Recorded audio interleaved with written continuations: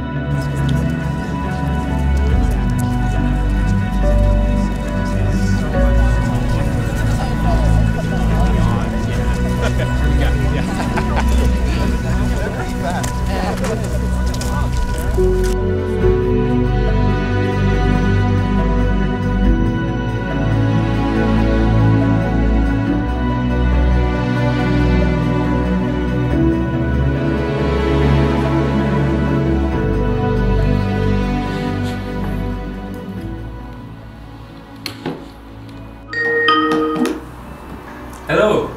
Hey Sean, how's it going? Hi. Good. How are you? I'm doing well, thank you. Well, when did you first see the film and kind of like, how did you respond?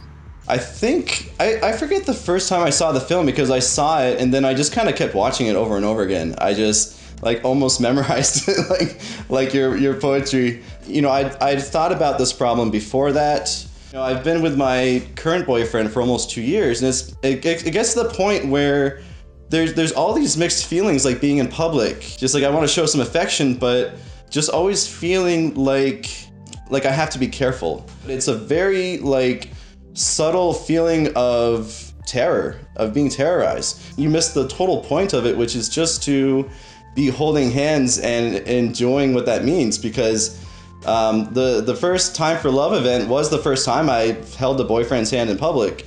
So how did the first event go? Like, what did it feel like? We had 5 couples there, and you know, it was simple. We just walked around, kind of like we did like a figure 8 around the park, and we went back.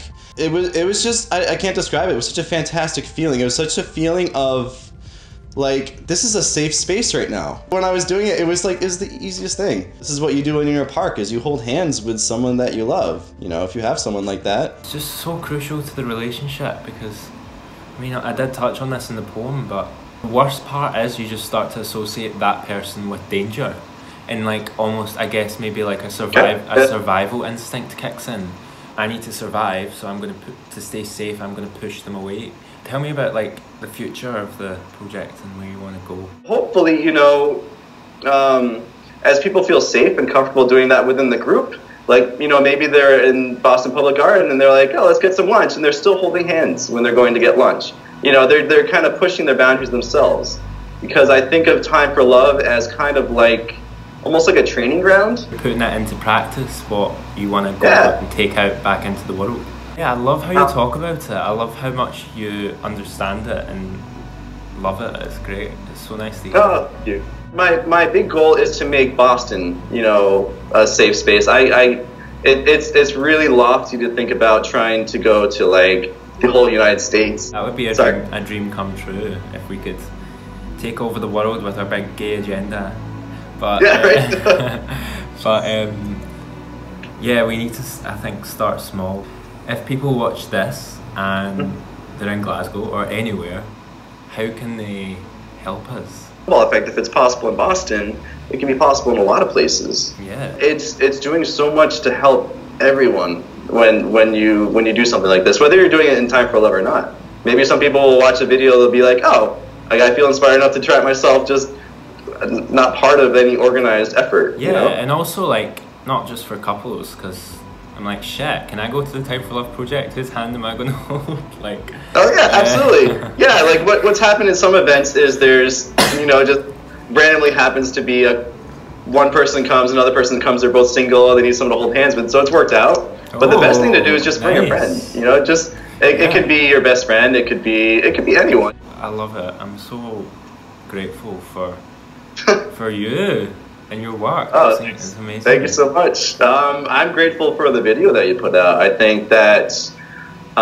it gave a voice to a problem that most couples don't want to even admit there is. The idea is like Time for Love gets successful enough that it's not needed anymore. Every time, anywhere is safe. And then we can move on to the next problem. Yeah, there's always another problem. That's life, though. There's always another problem to tackle. Yeah. Thank you so much. Honestly. Yeah. It's really beautiful. Absolutely. I appreciate that. Glasgow March 2018 after all. You'd think it was just about time for love.